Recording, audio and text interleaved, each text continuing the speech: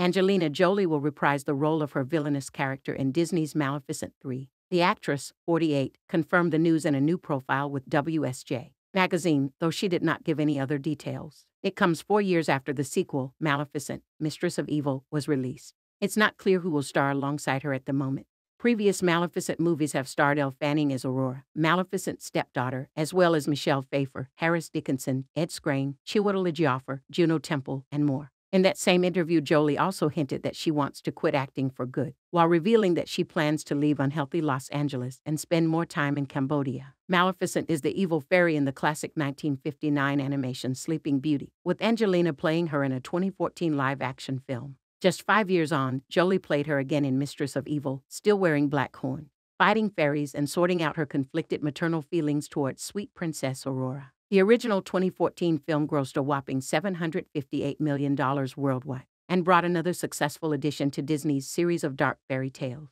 The follow-up grossed $491.7 million. Being the entertainer that she is, when Jolie first landed the role in 2014, she used her scary costume to prank her kids. "I actually pranked my kids when I first did Maleficent, and I scared one of my kids. And I'll never do that again."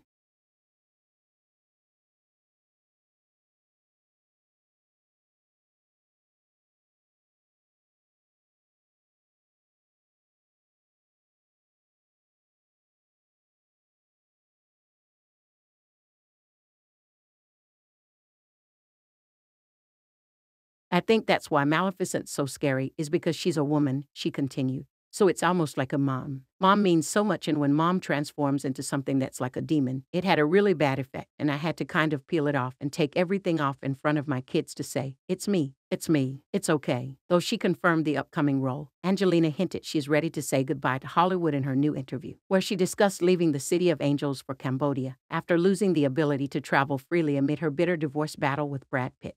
The actress spoke out about her dislike of Hollywood in WSJ magazine's new January issue, explaining that she believes it is a shallow play, and admitting that she would likely never have become an actress if she was entering the industry today. She explained that she wants to move away as soon as she can to instead live in her home in Asia, but not until her ongoing legal battle with her ex finds a resolution.